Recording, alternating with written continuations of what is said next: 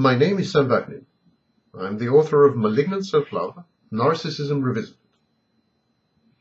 Contrary to popular misperceptions, post-traumatic stress disorder, PTSD, and acute stress disorder, or acute stress reaction, are not typical responses to prolonged abuse. They are usually the outcomes of sudden exposure to severe or extreme stressful events.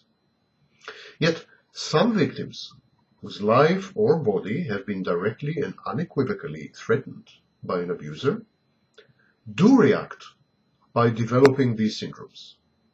Post-traumatic stress disorder, PTSD, therefore, is typically associated with the aftermath of physical and sexual abuse in both children and adults. This is why another mental health diagnosis, CPTSD, complex PTSD, has been proposed by Dr. Judith Herman of Harvard University to account for the impact of extended periods of trauma and abuse.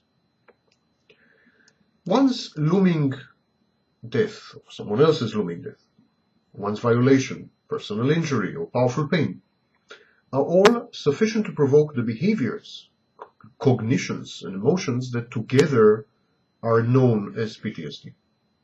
Even learning about such mishaps may be enough to trigger massive anxiety responses in listeners and viewers. The first phase of PTSD involves incapacitating and overwhelming fear. The victim feels like she has been thrust into a nightmare or a horror movie. She is rendered helpless by her own terror. She keeps reliving the experience through recurrent and intrusive visual and auditory hallucinations, and this is what we call flashbacks. Some patients experience the same distress in dreams. In some flashbacks, the victim completely lapses into a dissociative state and physically reenacts the event while being thoroughly oblivious to her whereabouts, sometimes during sleep. In an attempt to suppress this constant playback and the attendant exaggerated startled response, jumpiness, the victim tries to avoid all stimuli associated, however indirectly, with a traumatic event. Many develop full-scale phobias, agoraphobia, claustrophobia, fear of heights, aversion to specific animals or objects, to specific modes of transportation, to certain neighborhoods, to buildings, to occupations, to the weather, and so on. So by avoiding these triggers, they are trying to avoid the recurrent flashbacks. Most PTSD victims are especially vulnerable on the anniversaries of their abuse.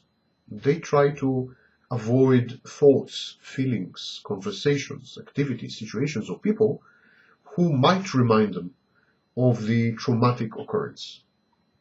These are the triggers that I've aforementioned.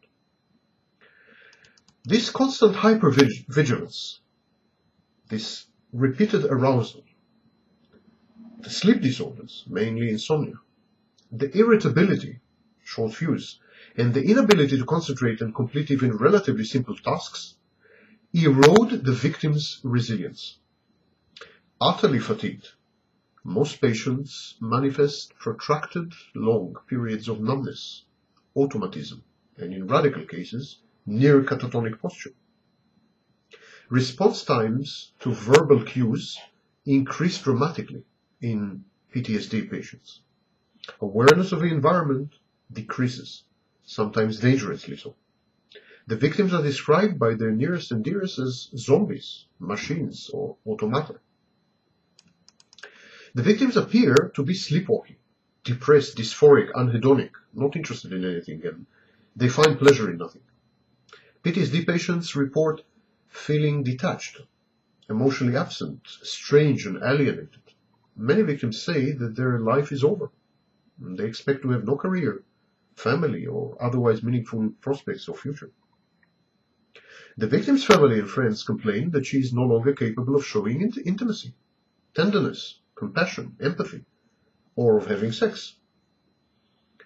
This kind of post-traumatic emotional and sexual frigidity is typical of PTSD sufferers. Many victims become paranoid, impulsive, reckless, and self-destructive. Others somatize their mental problems. They develop psychosomatic disorders, complain of numerous physical ailments. They all feel guilty, shameful, humiliated, desperate, hopeless, and in extreme cases hostile. PTSD need not appear immediately after the harrowing experience. It can, and often does, take a long time. It is delayed by days or even months. It lasts more than 1 month, usually much longer. Sufferers of PTSD report subjective distress. The manifestations of PTSD are ego-dystonic. People don't like themselves. And the functioning in various settings like their job performance, grades at school, sociability, their functioning deteriorates markedly. They are no longer the same person, so to speak. The diagnostic and statistical manual criteria for diagnosing PTSD are far too restrictive. PTSD seems to also develop in the wake of verbal and emotional abuse, providing it is acute and long-term, and in the aftermath of drawn-out traumatic situations, such as a nasty divorce. Hopefully, the text of the Diagnostic and Statistical Manual will be adapted to reflect this sad reality.